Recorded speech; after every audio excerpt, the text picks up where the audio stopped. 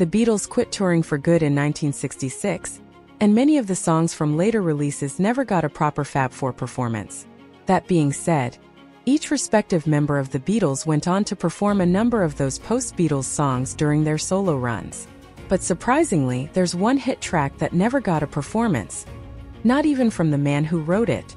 That song would be Martha My Dear, from the band's 1968 self-titled album. The track was written by Paul McCartney and is a heartfelt tribute to his beloved sheepdog Martha. Some have interpreted the song as a reference to his public breakup with Jane Asher, notably with the lyrics, "Don't forget me." The lyrics, "Help yourself to a bit of what is all around you," is seen as a dig at a potential alleged affair Asher had while McCartney was traveling with the Old Vic Theatre.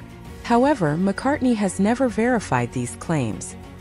He's also never performed the song live. Martha My Dear is a major fan favorite among Beatles superfans and casual listeners alike. The band's contemporaries and other artists love it too, with the likes of Brass, World Party, Fish, and more covering the track.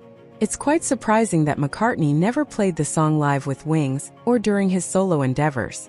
Ironically, the song sounds as close to a Wings song as you can get. However, the most likely reason behind McCartney never performing Martha My Dear live makes perfect sense. Martha My Dear has quite a noticeable and fantastic brass accompaniment that could be hard to reproduce. Just as well, quite a few professional pianists with years of experience have said that the piano part on Martha My Dear is incredibly hard. We imagine it's even harder to play the piano bit while also singing.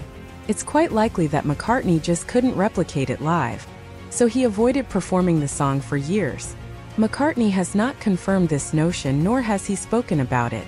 But if it's true that he just couldn't play the song, we understand. Even the best musicians avoid certain songs if they know it could hamper their set. At the very least, we can enjoy everyone's favorite song about a dog with the recorded version.